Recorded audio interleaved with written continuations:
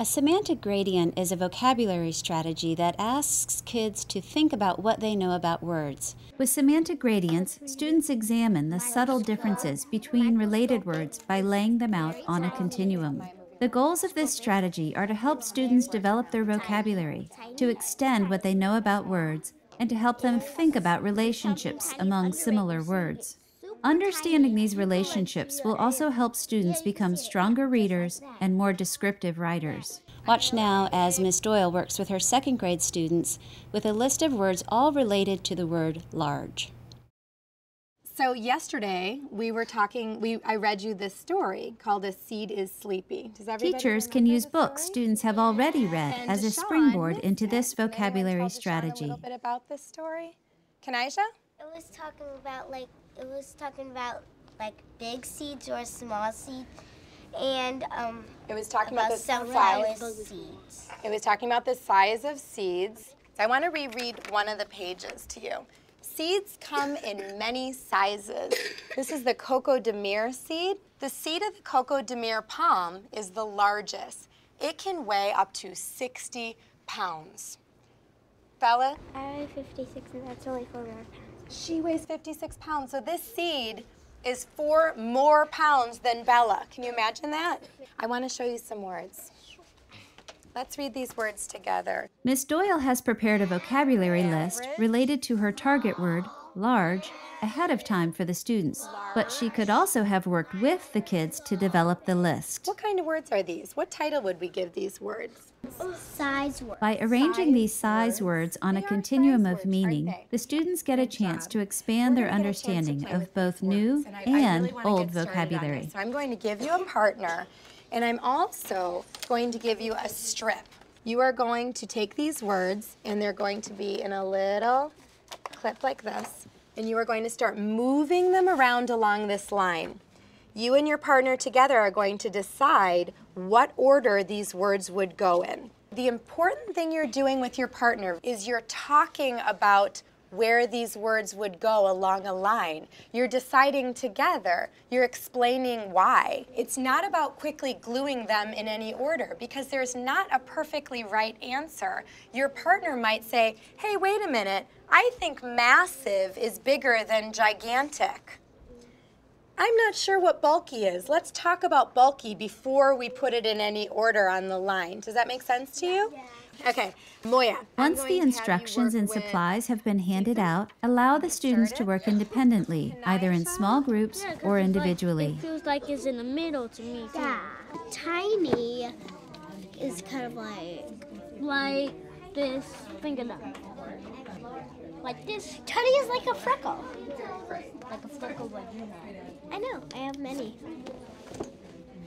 So tiny should go there, and then microscopic, you can't even see it. So it's like a virus or a germ. Yeah, so it goes here. So it goes all at the end. Check in on students' progress and guide them when they get stuck or ask for help. So you guys were asking me about the words and telling me you're a little bit stuck. I have a couple questions for you.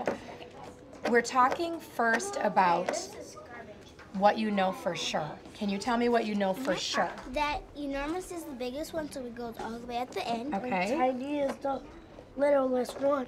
Okay, so let's think about, do you first of all know what all of these words mean? Small means... Encourage students to discuss the subtle differences among the words and their rationale for how they arrange them on the continuum. Then tiny. Can you show it to me? Show me small. Like... So small is definitely down here. Or like this glue stick is That's so small. So slide it down. You're sure about that. Is small bigger than tiny? Yes. Brian, do you agree? Is small bigger than tiny? Okay, so tiny's all the way down, then small. What's average? I think average is like right in the middle. Average is right in the middle. Okay, so if you're looking at this strip, where do you think average would go? We should put it in the middle. Maybe just try it. Slide it over a little bit. We'll put it in the middle. So these are the ones we know for sure up here. What about this word? Brian, read this word to me. Help your partner out. What is this word? Microscopic. Microscopic. Do you know what microscopic means? I think it means like when you look inside of a microscope, there's something tiny in there You just said something that's very key. What did you just say? When you look in a microscope, there's something very tiny. So where do you think microscopic goes? Okay, tell me why. Because very tiny is smaller than tiny. Very tiny is smaller than tiny. So if this is, let's put them on the strip now. Wrap up the strategy by coming together and then discussing the activity. And then what about this one? So I wanted to talk to you about this process that we just went through, moving these words around. But first I want to give you a compliment. I thought the partnerships worked out really well. I heard kids talking to each other. I heard kids taking turns. I heard kids making decisions. And I definitely heard kids explaining their reasoning. And that's what we want you to do. So how does doing an activity like this, playing with words, vocabulary words, moving them around, how does that help you as a writer?